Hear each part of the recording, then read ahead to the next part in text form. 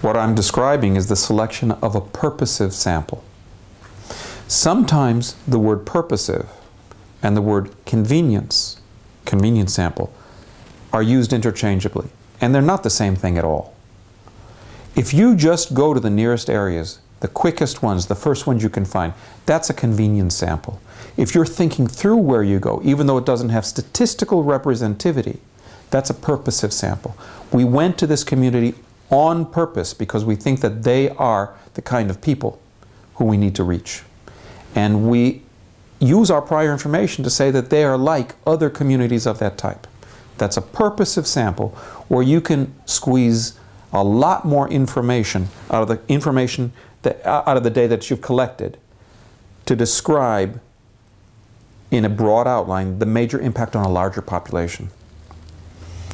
It is not statistically representative, but it is verbally or qualitatively generalizable if you make those arguments.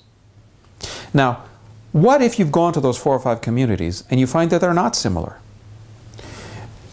The more variability between the different areas you've gone to of a particular type, the more communities you're going to have to go to be able to say, we now have the range, or we see the central tendency among this group.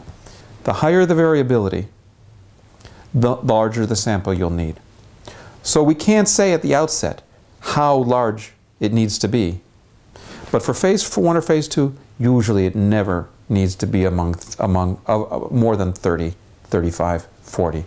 If you're going to 50 or 60 communities, it's because you haven't thought it through or explained it well enough, and you're being too defensive.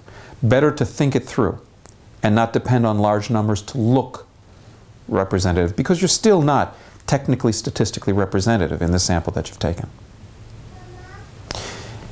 You can use prior information to decide where to go. The more prior information you have, the better the sample you're going to select. If some communities have been visited and you already have from observers some general outlines of what they're like, then you want to select communities like that, but you don't want to go back to the same community. You want to extend your knowledge to see if others that are like them are indeed similar to those ones that you've heard about in the first day or two. That way you build on the very thin level of knowledge in phase 1 to get a deeper, still not statistically representative amount of bundle of knowledge in phase 2.